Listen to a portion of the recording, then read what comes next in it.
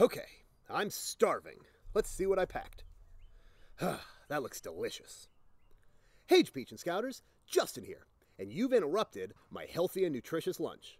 But that's okay, because I'm so excited that you stopped over. It gives me a chance to show you my brand new handmade camp table.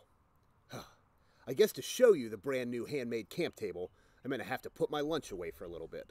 But that's okay. I'll be back for you. Okay, let's clean up and get started. And there we go, and there we go.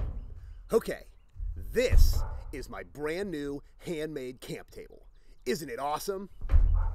Last week, when we talked about lashings, I showed you one of my favorite lashings, the floor lashing. Do you recognize my brand new handmade camp table? That's right, it's a floor lashing. It can be used not only for making floors, but also for making brand new handmade camp tables. Today, I thought it might be fun for us to work on building our own brand new handmade camp table, so next time when I come over to your campsite, I can sit down at yours. Okay, to start our floor lashing, we're going to use a process very similar to what we did to start our square lashing. Do you remember the square lashing? I sure hope you do. If not, I'm going to pull out our handy-dandy rope tying demonstration nomadic and the additional pole, which will turn it into the handy-dandy lashing demonstration nomadic, and show you what I'm talking about. So how did we start our square lashing? That's right, with a clove hitch. So let's get out some rope and tie our clove hitch. We're going to come around the pole, around it a second time. See that X we made? Then we're going to bring it around a third time, and on that third time, let's take our pinching fingers, pinch that X, and slide the tail right underneath it. Hold on. There we go. That's a perfect clove hitch. Now, what did we do next? That's right, we started our wrappings. For our wrappings on the square lashing, we took the other end of the rope and we brought it under and then over the horizontal pole.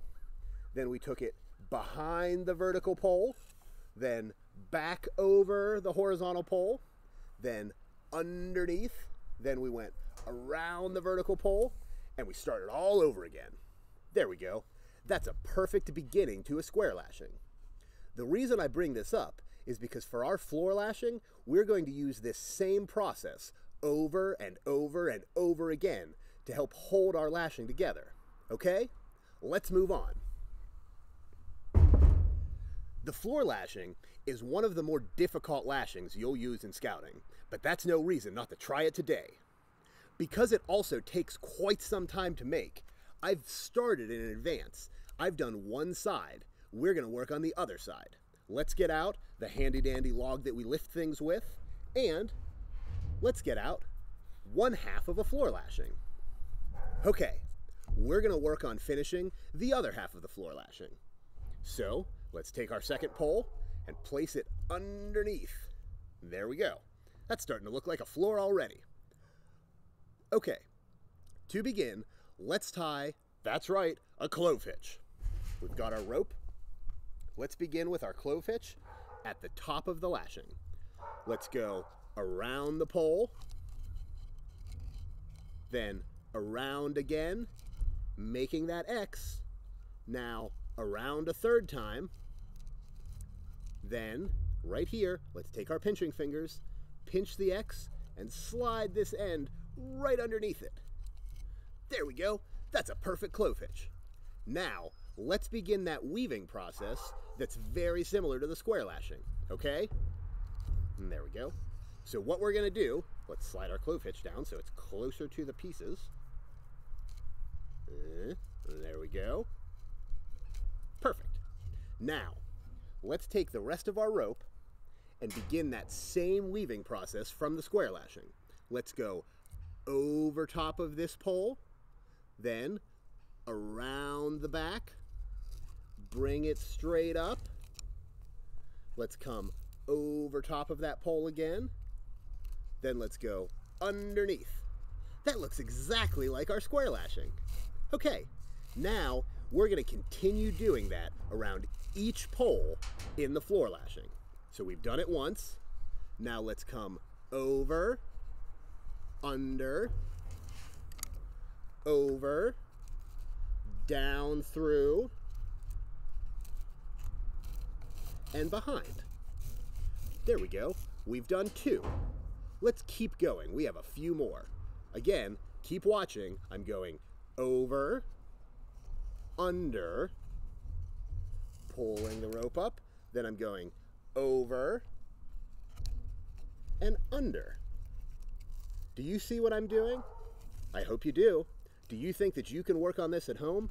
Like I said, this is one of the more tricky lashings that you'll work on, but there's no reason that with some practice, you can't become an expert.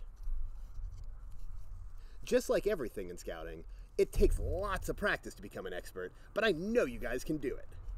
Almost done. 3 left. Okay. Over, under,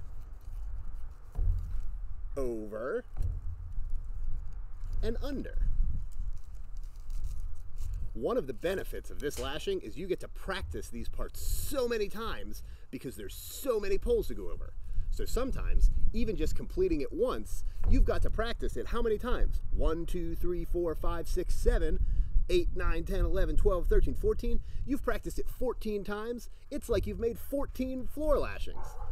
You'll be experts in no time. Okay, last one. Over, under, over, and under. Perfect. Now let's pull it really, really tight. Now, to finish it off, let's tie a clovfish. Let's go around and around a second time, and then on the third time, using those pinching fingers, let's pinch the X and slide it right underneath.